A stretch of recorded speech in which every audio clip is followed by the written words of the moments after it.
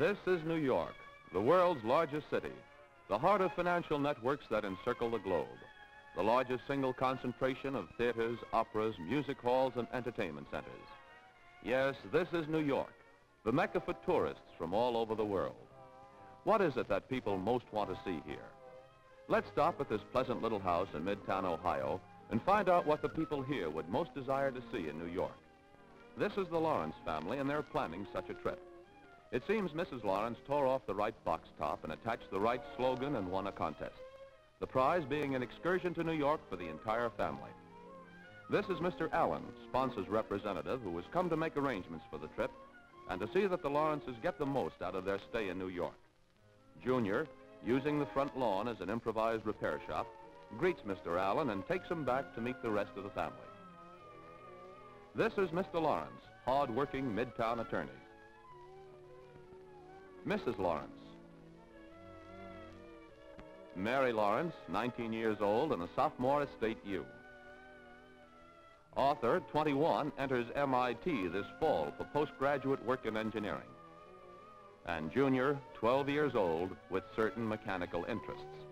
Well, now let's get down to business.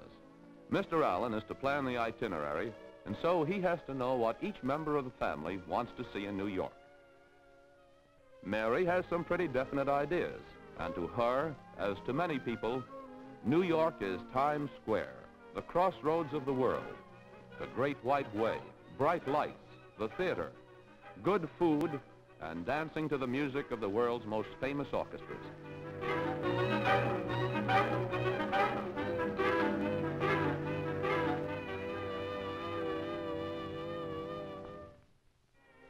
With a bow to romance, Mary wants to see the little church around the corner, and especially the Actors' Chapel, where countless celebrities of the stage and screen have been married. Since 1870, this church has been the spiritual home of the theatrical profession.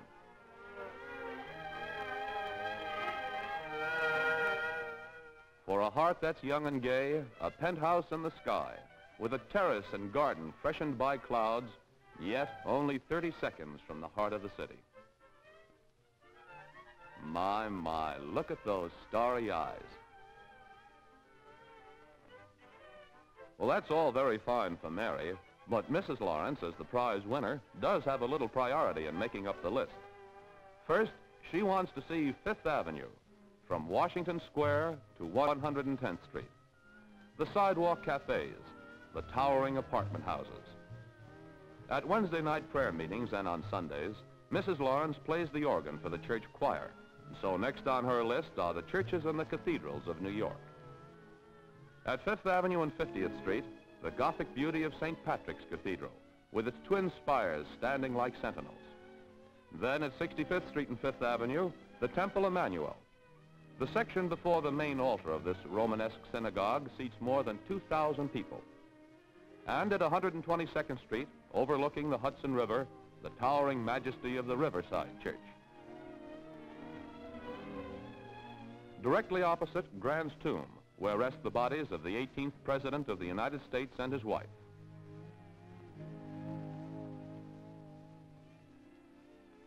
Then the world-famous hotels, the Waldorf Astoria. This modern giant rises to lofty heights at 50th Street and Park Avenue. The Waldorf Astoria with its starlight roof, Empire Room, and Peacock Alley. Broadway After Dark attracts Mrs. Lawrence, too. And what could be more thrilling than a box in the Diamond Horseshoe in New York's renowned Metropolitan Opera House?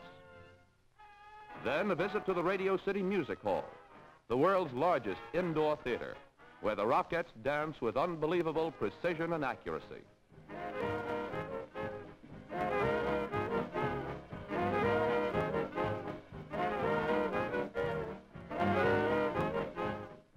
All right, Mother, we'll see all that and lots more, too.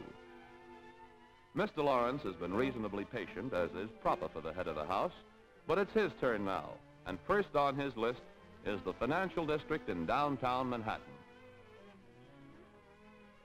Wall Street, which takes its name from the barricade the early settlers erected here as protection against the Indians. Trinity Church, and on the right, the Sub-Treasury Building. The New York Stock Exchange, where in this seeming confusion, Millions of dollars worth of securities change hands every hour. Mr. Lawrence wants to see the transportation systems that serve the world's largest cities. Grand Central Station, standing astride Park Avenue at 42nd Street, has 34 miles of yard track, all underground, and maintains a schedule of more than 500 trains a day. Pennsylvania Terminal at 33rd Street and 8th Avenue has 21 tracks, and through its gates pass more than 109 million passengers a year. Between 850 and 900 trains a day enter and leave this station. 12 mainline railroads have their terminals in the metropolitan area, and more than 68 million tons of freight enter and leave the city by rail alone each year. One of the most important links in the New York City transportation system is the Underground Railroad, the subways. They carry more than 7.5 million passengers a day over their 835 miles of track with speed and safety.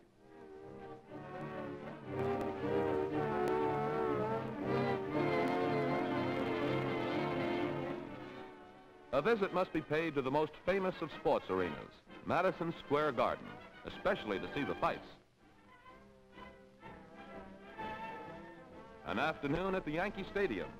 Mr. Lawrence has been rooting for the New York Yankees for years and wants to see them in their home park. I personally like the Dodgers. Hit the dirt. Well, those requests sound pretty reasonable, Dad. The list is getting longer, but there's not a dull moment in it. Now back to the younger members again. Arthur was very active in collegiate athletics. He follows his father in that. And so sports rate #1 with him, too. Without a moment's hesitation, Arthur votes for another trip to Madison Square Garden, but this time for the breathtaking speed and daring of ice hockey.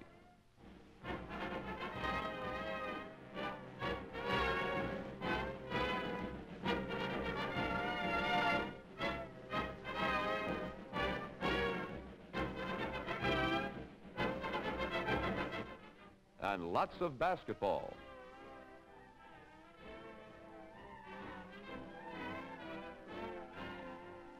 As an engineering student, he wants to see the bridges that span New York's mighty rivers.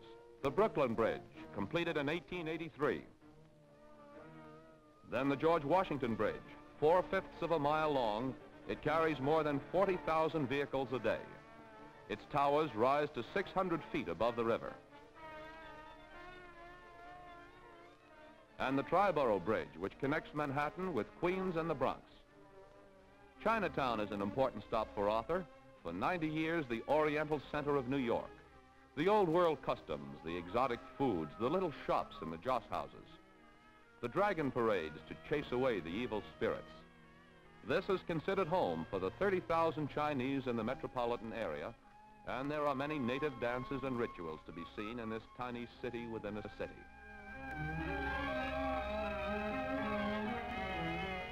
At 82nd Street and 5th Avenue, the Metropolitan Museum of Art. Then, directly across Central Park, the Hayden Planetarium, where, against a hemispherical dome, images of the stars and planets are accurately projected and their movements explained.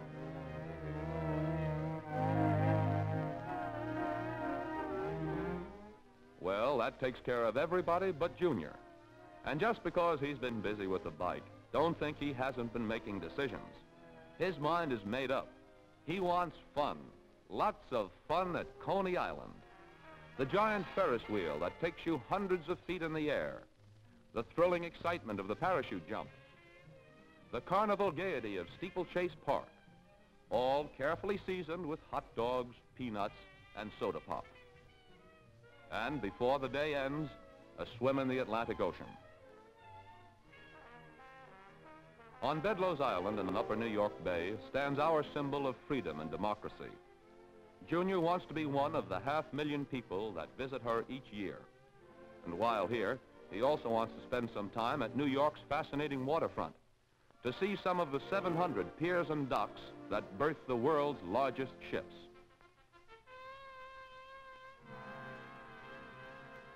Then up to the Bronx Zoo to see the lions and the tigers, maybe to ride on the elephant's back, and of course to feed the sea lions.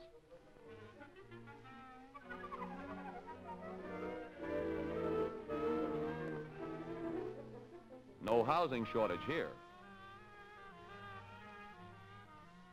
Shy little fella, isn't he? Junior is pretty positive about another point, too. He wants to see airplanes, lots of them. And bright and early on the morning of the big day, that wish comes true with a bang. For Junior and the whole family are at the Midtown Airport to board a 4-engine luxury airliner for the quick trip to New York. Ceiling and visibility unlimited. A grand morning for the flight. Soon they're high over the fertile farmlands of Ohio and the countless villages and towns that border New York. And Junior is wide-eyed with wonder and excitement. Over New Jersey, the intricate system of metropolitan roadways. Their route takes them over New York Bay and the Statue of Liberty with a torch held high in benediction over the ceaseless marine traffic at her feet. Suddenly we realize the magnificent speed of flight, for now we cross the lower tip of Manhattan, and as the pilot settles into his approach pattern for the landing, the Empire State Building, rising with pride and dignity from the man-made palisades of New York, seems to nod a welcome. In less time than it takes to tell, the big DC-4 has its wheels down and locked and is throttled back for the landing at LaGuardia Field on the shores of Flushing Bay. Every day, 600 planes operate from LaGuardia, bringing their passengers and cargoes from the West Coast, Florida, South America, Canada, and Europe. Mr. Allen's pretty good at this arrangement business, for a station wagon rolls up to meet the plane as soon as it taxis to a stop. This really isn't necessary, since the airlines maintain an excellent limousine service to all parts of the city. But the private car does make it seem more like a party. The luggage will be sent on later, and so with a light-hearted and carefree wave to the stewardess, the family's off to the modern Baghdad by the Sea, New York City.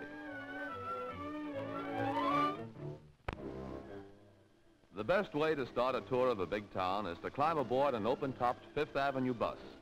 And at 59th Street and Fifth Avenue, the Lawrences do just that. Fifth Avenue, rich in historic lore, once the most exclusive residential street in New York, now the fashion center of the world. Here in the smartest shops are shown the latest fashions. This is Tiffany's, a name as honored in precious jewels as sterling is in silver.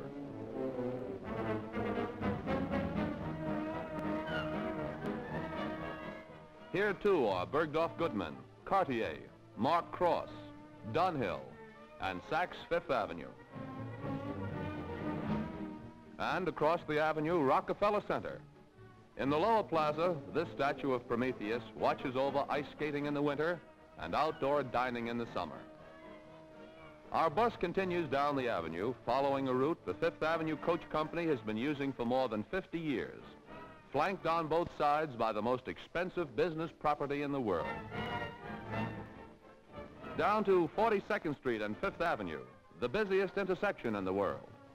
Here stands the New York Public Library, its main entrance guarded by the two faithful lions of knowledge and power. Though still a half-mile away, the Empire State Building towers over the entire city, and the whole family leans back in their seats, craning their necks to catch a glimpse of the peak.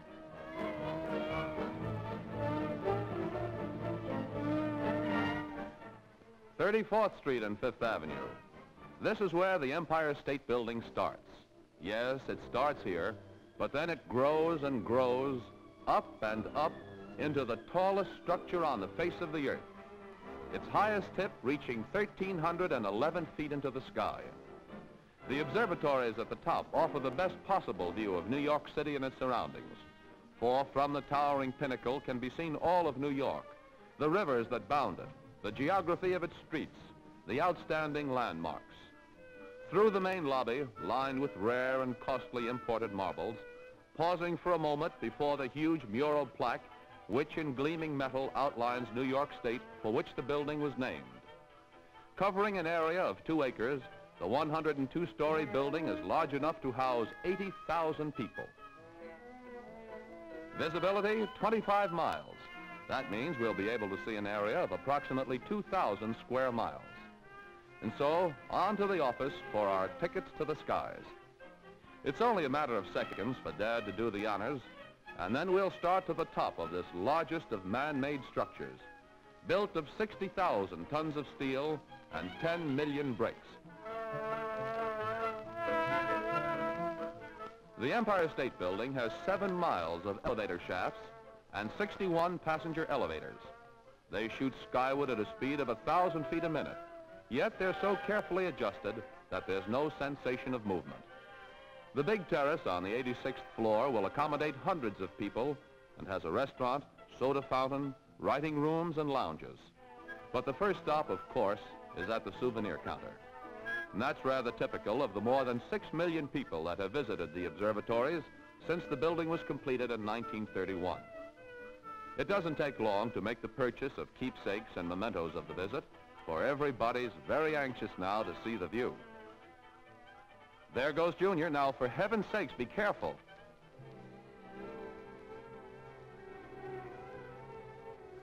Now, Junior, Mother warned you about running on ahead. But Mother's concern is soon lost in the enchantment of the fabulous cities stretched out at her feet. New York has more skyscrapers than the rest of the world. These are some of them, looking to the north. In the center, 42nd Street and Bryant Park. And that narrow canyon to the right is Fifth Avenue.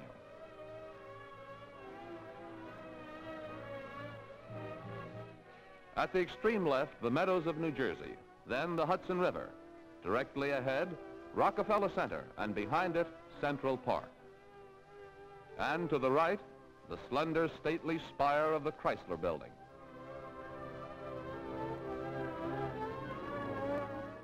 This terraced walk completely encircles the observatory. This is the east side of Midtown Manhattan, with its exclusive and expensive apartment houses, side by side with the teeming tenements and industrial plants. Then the East River with the borough of Queens in the background. To the right at the top is the Williamsburg Bridge, one of the 3 that links Brooklyn to Manhattan.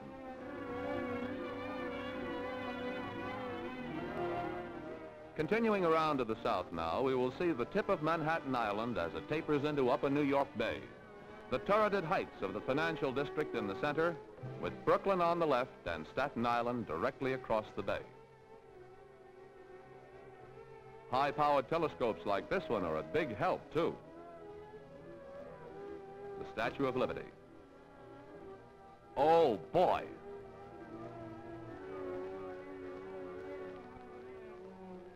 Try to pick up some of the Hudson River traffic that's out there, Junior. There, that's it. On an average, one ocean-going steamer enters or leaves New York Harbor every 20 minutes of each daylight day. The port of New York is so large it could accommodate the 6 other largest ports of the world and still have room to spare. Now over to the west side, and we'll get another view of the Hudson River, with New Jersey in the background, its shore lined with countless docks and piers. Into the crowded west side of Manhattan are crammed some of the thousands of manufacturing plants that make New York the world's largest industrial center. But wait a minute. Here's a man intent upon business. Dad, straighten your tie. Junior, pull your coat down and fix your collar. You know, you just can't find a better background for a family group picture than the skyline of New York City. Now, everybody smile. There, that's it. All done. Here is part of the waterfront with its huge docks and wharfs that can handle 400 ocean steamers at once. And that's New Jersey in the background with its great sprawling industrial areas. It's been a long time since lunch, and the fresh air and the excitement seem to have affected everybody the same way. So it's a unanimous decision to stop at the tea room for refreshments. Junior has been subtly hinting along these lines for the past half hour. The service is fast and the food is good, for the terrace tea room is something of a celebrity corner. Through the years, its visitors have included kings and queens, princes and princesses, maharajas and prime ministers, presidents and diplomats, and lots of plain people like the Lawrences who are enjoying the marvelous view from the glass-enclosed terrace while resting and replenishing the inner man.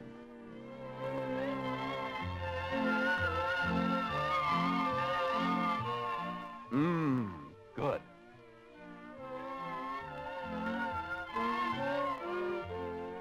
While they were so pleasantly busy, twilight quietly slipped over New York, and a whole new fairyland of wonder and enchantment suddenly blossoms into life.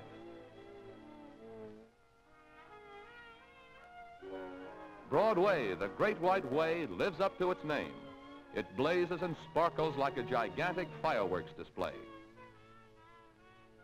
For the best possible view of this vital living tapestry that is New York, let's hurry to the Tower Observatory. In the main lobby of the 86th floor terrace, we board the tower elevator that runs to the very peak of the building. Enclosed with aluminum and glass, the tower is illuminated from within at night and stands as a shining beacon over the entire city. It's only a matter of seconds from the 86th floor to the tip of the tower at the 102nd, 1,250 feet above the street. It's kind of hard to hold the children back, but Mother and Dad stand for a moment, enchanted beyond belief, wrapped in the magic of a world at their feet. As far as the eye can see, millions of brilliant, sparkling jewels far outshine the stars in the heavens. It's breathtaking, unforgettable. Yes, this is New York, the world's largest, most exciting city, seen from the world's tallest building.